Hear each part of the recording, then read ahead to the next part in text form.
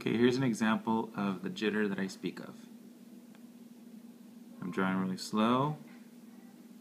You see that little slight jitter? And if I go faster, no problem. But if I go slow, it's slightly jitter. And also, you see that distance calibration? How it's kind of off? And here's like more of my view, what I'm drawing. It's also kind of off.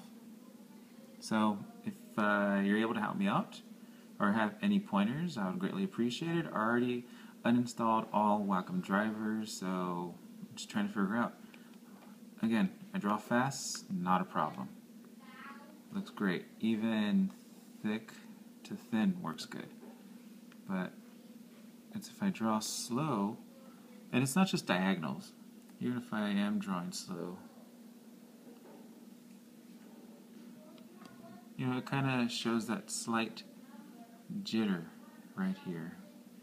And, you know, I just want to make sure that I don't have a bum unit or there might be some drivers. Alright, thanks.